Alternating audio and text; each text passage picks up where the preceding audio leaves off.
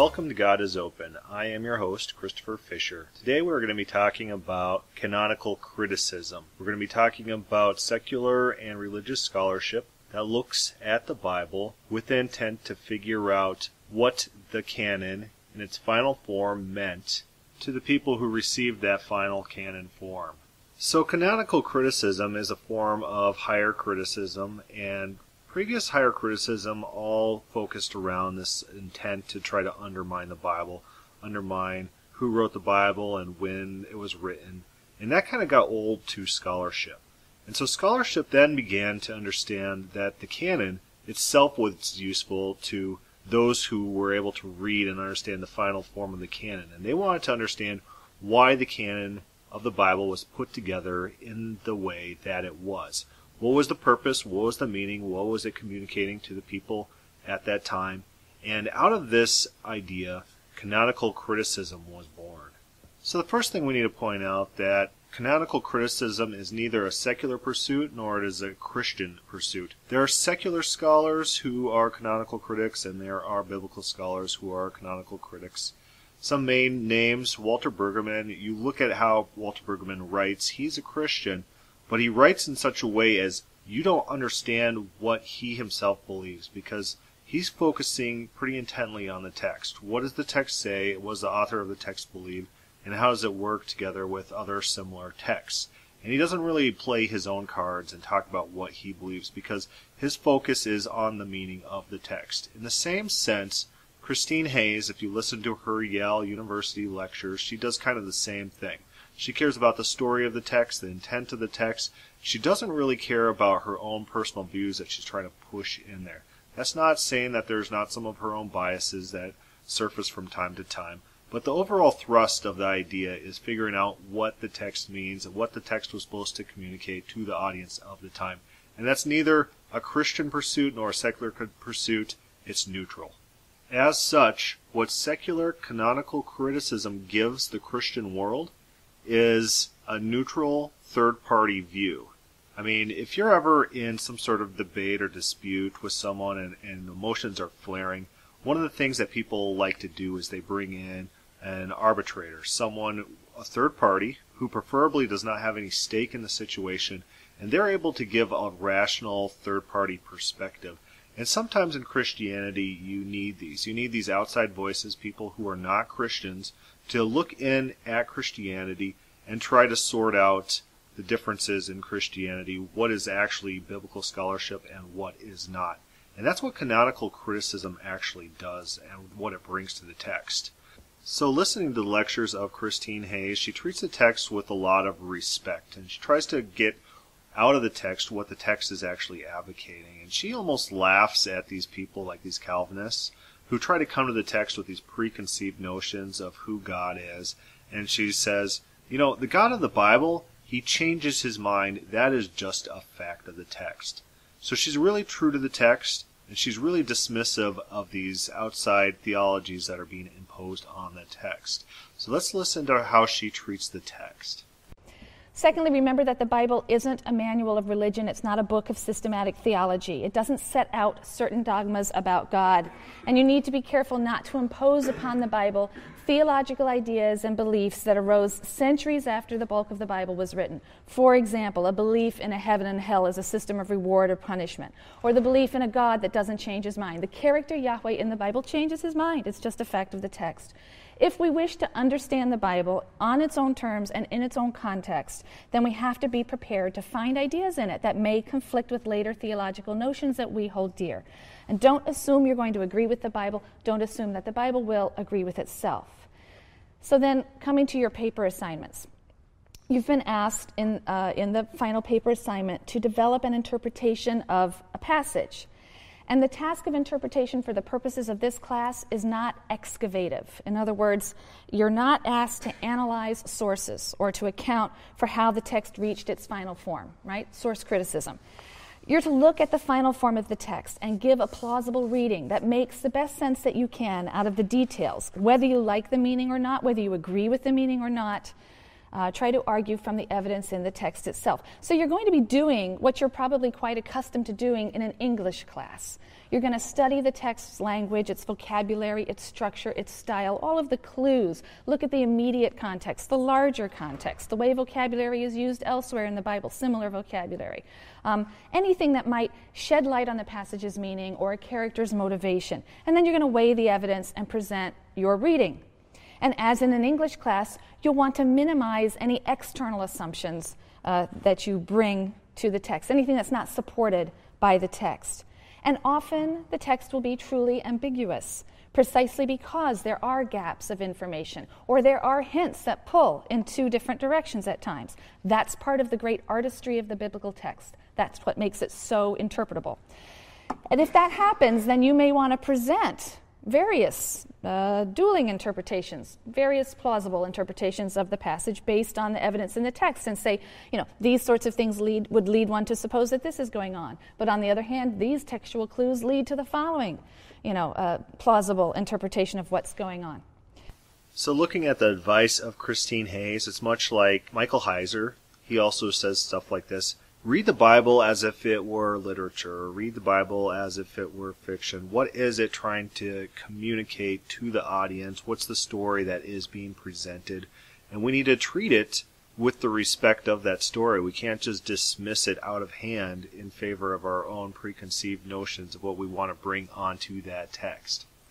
The Bible is not haphazardly written. The Bible is written with intent and purpose, and with a flair of advocacy. It's trying to do stuff and teach its readers something of importance, and we need to understand what's being said. And so when there's different biblical scholars and they come to the text and they just try to dismiss the text out of hand because it doesn't meet their theological needs, they're undermining what that text is supposed to do, because that text is a form of advocacy, and it's teaching Israel something about truth, something that was important for the lifeblood worship of Israel.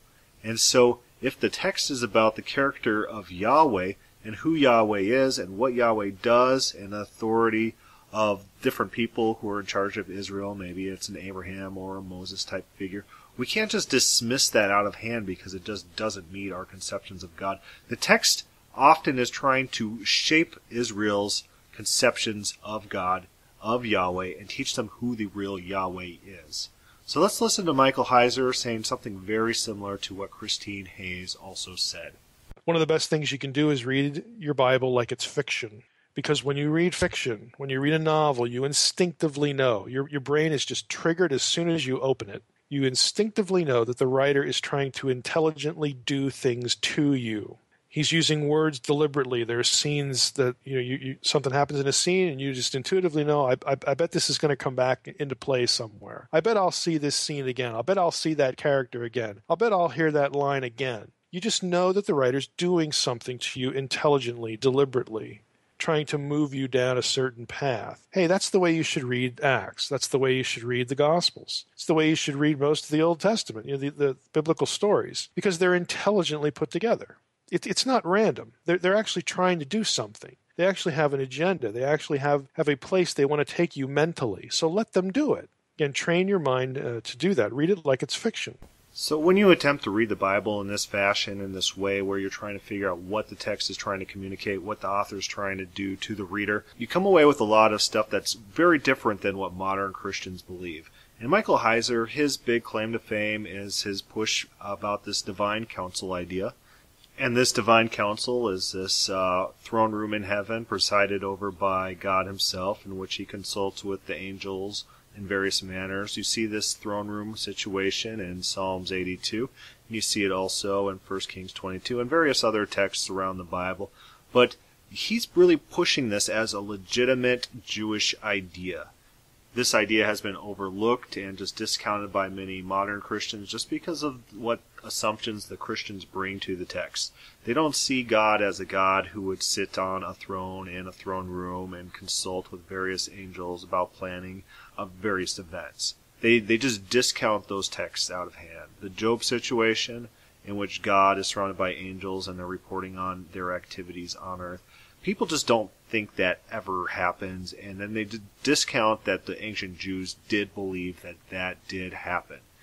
So this canonical criticism approach to the Bible is really useful in picking up ideas which might have been overlooked or discounted throughout the ages. And it's really not afraid to go places where modern Christians would be afraid to go because they're just going to be discounted as heretics. You just listen to how Walter Brueggemann writes about the different psalms, and he writes about the Psalms of Lament, where psalms actually accuse God of being negligent or shirking his duties to perform justice on earth.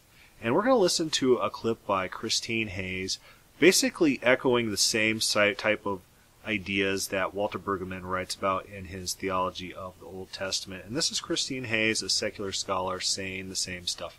Canonical criticism.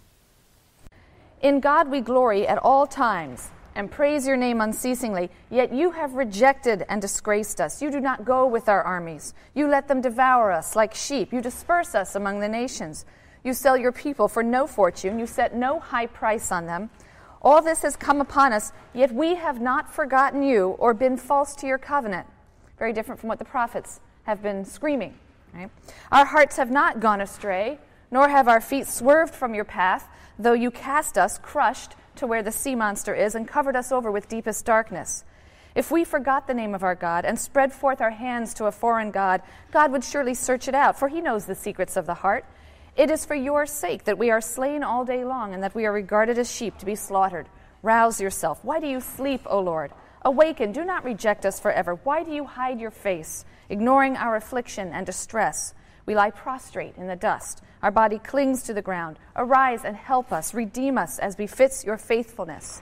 So here's a psalm full of anger that contains an explicit denial of the rhetorically inflamed charges against Israel that we read in many of the prophetic books. We have not forgotten you. We haven't been false to your covenant. Our hearts haven't gone astray. We haven't swerved from your path. Why are you behaving this way? This astonishing protestation of innocence that accuses God of sleeping on the job is reminiscent of Job. In a way, the two conflicting viewpoints that we see running through a lot of this literature. One in which there is suffering, therefore there must be sin. Israel has sinned horribly. And the other, there is inexplicable suffering. We haven't done anything that would deserve this, anything at all.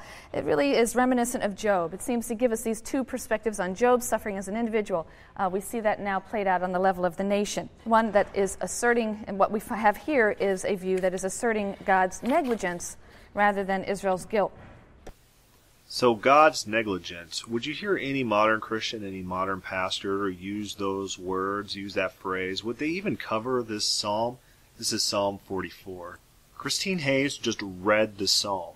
Most Christians will just feel a sense of an unease just listening to the words spoken by the author of the psalm. And this is part of the Bible. This is part of the biblical message, and part which Israel internalized and understood as a proper way of dealing with grief. And these were statements of God's neglect, or God shirking his duty, and calls for God to wake up and for God to act. Would modern Calvinists ever pray a prayer like this? Would they ever talk like this or think like this? This is part of Israel's core theological testament, and it's often neglected in churches just because of what it says, on the face value of what it says. And Psalm 88 is very, very similar to this. It's a very dark psalm, Psalm 44 and Psalm 88.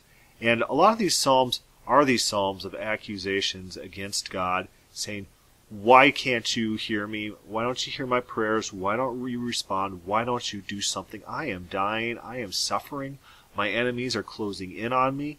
Lord, wake up. Lord, do something. I don't understand what's going on. And scholars like Christine Hayes, they're not afraid to address these texts and point out the text and point out the importance of this text in the literature of ancient Israel. So we see what this canonical criticism, third point of view, is bringing to the Christianity. It's bringing us a way to reflect on the points of our religion that might cause some cognitive dissonance. It might make us feel uncomfortable. We might not know how to handle it. It might conflict with theology that we hold dearly. And without this third-party perspective, without someone looking in and trying to look at the text as it is written, we might just skip that over because of our biases, people tend to engage in a lot of confirmation bias, and this is what a third-party neutral perspective brings. It helps flush that out and helps people remain intellectually honest. So I was in this debate once, and this guy's trying to talk about different questions he has about the Acts 15 text, and he's really insisting that he has the right view and everyone else is wrong. And so I say, yeah, okay, let's just go grab 10 random people from the mall and ask them their opinion about what this text is saying, ask them some of these questions. And he said, no, that's invalid. These people aren't spiritually inclined, they don't understand the text, we need to reject them. So I said, okay, so how about we just go grab some scholars and see what they have to say about the text? And he says, no, they're all liberal and they have all their biases and they're not reliable either. You see what he's doing here? He's trying to eliminate any third-party perspective that might bring a neutral point of view to the text because he's afraid of what the text actually says. He wants to live in his own world in which he gets to create reality in his own mind, and he has no check on that reality. He has no one to say that he's wrong, and he has no one to undermine any of his crazy views that he just made up in his own head. He wants to live in a bubble, in an echo chamber. It's just not rational. And it's like, how do you deal with these people? They're just irrational people, and they just want to have their irrational beliefs, and they don't care what the truth is. They just don't. And they think that the truth can be spiritually inclined, and no one else could have it except for a special elect group of people. It's really weird, and we need to avoid that. We need to engage in intellectual integrity, intellectual honesty, and we need to actually use unbiased people to put checks on the limits to which we try to stretch the text of the Bible. So I encourage everyone to read non-Christians. I encourage everyone to read Bart Ehrman. I encourage everyone to read Rita Aslan. And just read Christine Hayes. Take her Yale lecture courses. It's free online, free university courses about the Bible. You learn a lot about the Bible. Even if you don't agree with her underlying premises, she'll teach you a lot about what is going in the Bible and what it's saying and who's it saying it to and what's the historical context of these various stories. And she'll alert you to things that you probably did not know were in the Bible. To me, this is very refreshing because a lot of Christian pastors talk about the same old rehashed concepts, and the concepts are tentatively derived from the text of the Bible, and a lot of it is just, bloviating. And that's what I pointed out to one person who was pretty big into R.C. Sproul. He just likes to talk to hear himself talk, and he doesn't care about what the Bible says, and he doesn't really go into what the text means. And a canonical critic, that's all they talk about. That's all they talk about is the text and what the text is supposed to mean to the community, to whom the text was directed. And it's good stuff. So the next clip I'm going to play is Christine Hayes again, and she's going to be talking about the Genesis narrative. And listen to how she treats it. And she treats it at its face value. What's the story communicating? And what's the progression of events? And what does it mean? And how does it work together? And how does it apply to God? And just listen to how she treats the text. Second of all, in this story, we see something that we'll see repeatedly in the Pentateuch. And that is that God has to punt a bit. He has to modify his plans for the first couple by barring access to the tree of life. That was not something presumably he planned to do. This is in response to, perhaps, their unforeseen disobedience. Certainly, the way the story unfolds, that's how it seems to us. So despite their newfound mortality, humans are going to be a force to be reckoned with. They're unpredictable to the very God who created them. So in the Genesis story of the fall, this is exactly what is described. God did not expect Adam and Eve to fall, yet they did, and then he had to modify his plans on the fly in response to their actions. And Christine Hayes points out that this is a reoccurring theme within the Pentateuch, that God has to recalculate in light of human decisions. And you see that, of course, in the flood narrative, where God's regretting making man, and then deciding to wipe them out, and then repenting of that, and deciding to save one individual, and then restarting the earth with that one individual. And then right after that, we reach the Tower of Babel, where God sees that man has built himself up to this important place, and God says, oh, now nothing he wants will be withheld from him, and so we're going to go down and we're going to confuse the languages. And so God is responding to events as they occur, and God is just on the fly reacting. Again, just kind of listen to the blunt language that is used by Christine Hayes. She doesn't tap dance around the issues like Christian pastors will, because they don't want to offend someone, or their theological views that they bring to the text, that those are threatened. She'll just go out and say it. She'll say God has to punt a little bit because God didn't expect these things, and now he has to recalculate his activities in light of human activity. And that's just what the text says. So now we're going to preview a clip from Christine Hayes on the book of Jonah. God saw what they did, how they were turning back from their evil ways, and God renounced the punishment he had planned to bring upon them and did not carry it out. So idolatrous Nineveh believes God and humbles itself before God, hoping to arouse his mercy. And in another humorous touch, we read that even the animals are wearing sackcloth, right? They're fasting and crying out to God. So from the greatest to the very least, the inhabitants of Nineveh turn back from their evil ways, and God's mercy is in fact aroused. The Assyrians are spared, and Jonah is furious. Chapter 4, verses 1 through 4. This displeased Jonah greatly, and he was grieved. He prayed to the Lord, saying, "O Lord, isn't this just what I said when I was still in my own country? That is why I fled beforehand to Tarshish, for I know that you are a compassionate and gracious God, slow to anger, abounding in kindness, renouncing punishment. Please, Lord, take my life, for I would rather die than live." The Lord replied, "Are you that deeply grieved?" Jonah doesn't respond. He just leaves the city to sulk. And his complaint seems to be twofold. If you're going to punish the wicked, then just punish them. They deserve it. And if you're planning to spare them, then just spare them and don't waste my time with messages and oracles. But the stronger problem for Jonah seems to be the lack of punishment for the wicked. Jonah's indignant that the Assyrians didn't get what they so richly deserved. And didn't I say this would happen? You always forgive. You're this slow to anger, compassionate guy. You always repent. The wicked are never punished. I'm fed up with the way you do things, God. Your mercy perverts your justice. And some things ought not to be forgiven. People must be held to account for their evil actions. How can God not do justice? So again, in Jonah, just like as we read in Psalms, this is another instance of God's justice being on trial, God's acts being on trial. And this is not sort of stuff that you're going to get from modern Christianity talking like this and talking about these concepts and how they are laid out in the Bible.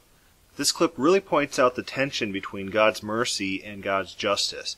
A lot of people, they considered God's mercy a violation of God's justice. God would say he would do something and then not do it because he was showing mercy to those people.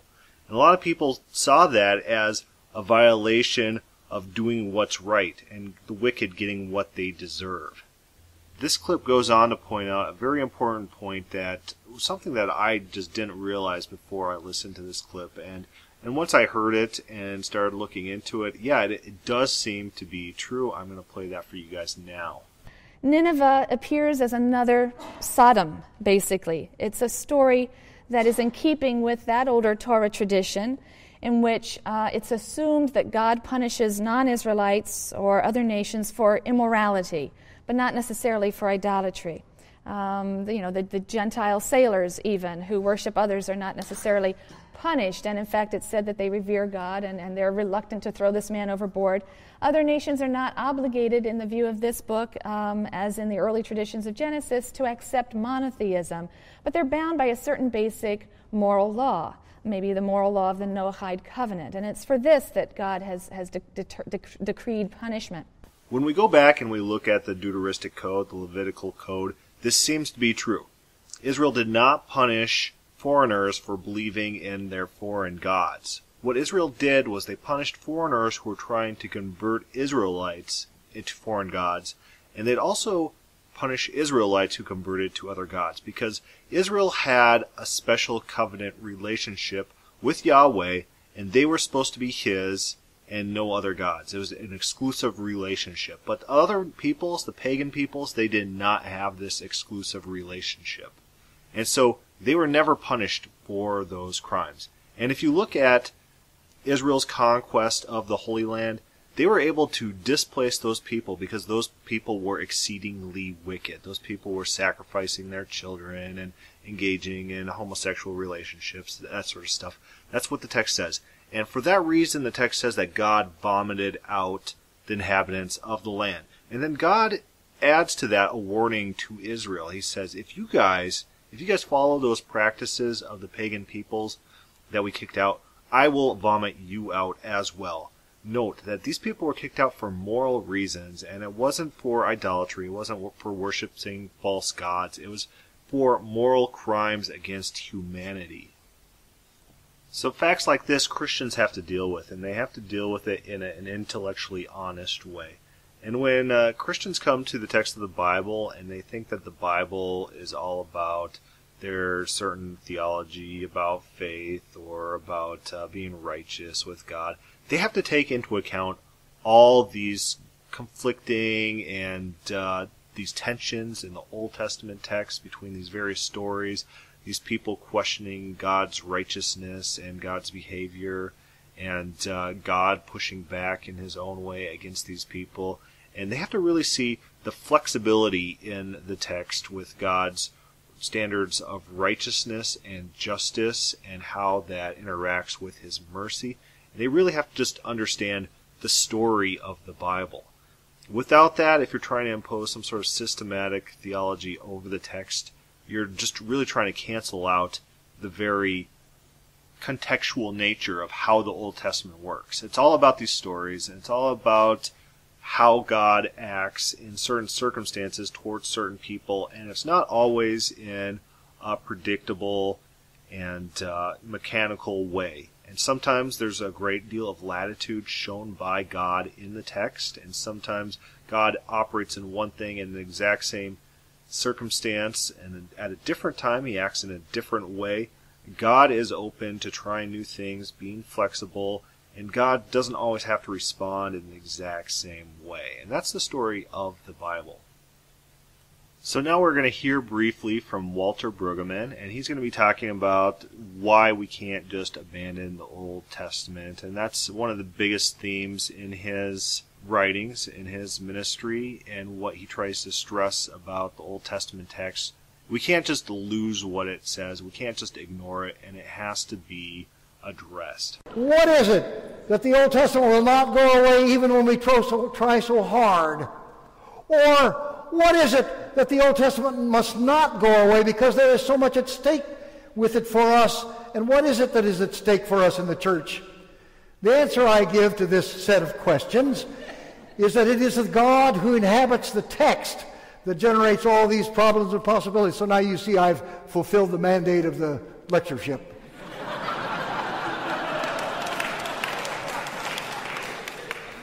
It is this inhabiting God who causes the Old Testament to be so problematic with all these books on violence of God in the Old Testament. It is this inhabiting God who causes seminarians to vex over faith and criticism, because this God will not accommodate our explanatory categories, even though we have done our JEDP best to dispel and explain things away.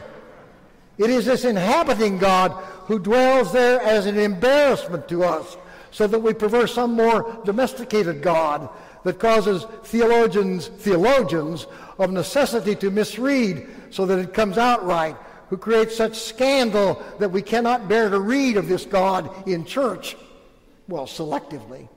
It is this inhabiting God who does not go away, because it is this God who asserts as first and last, before you were here and after you are gone, I am and I will be.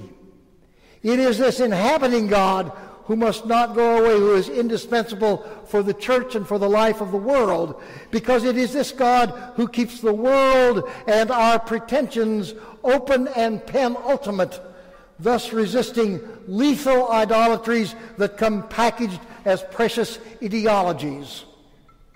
So Walter Brueggemann, he bases all his writings off this idea that we need to treat the Bible how it is written. And I suggest everyone goes and buys a copy of his Theology of the Old Testament. And you could skip the first couple chapters, which just talk about the history of critical scholarship, and you could skip the last few chapters, which deal with his crazy social justice notions. But the middle section is all about the text of the Bible and going over various texts of what the Bible says.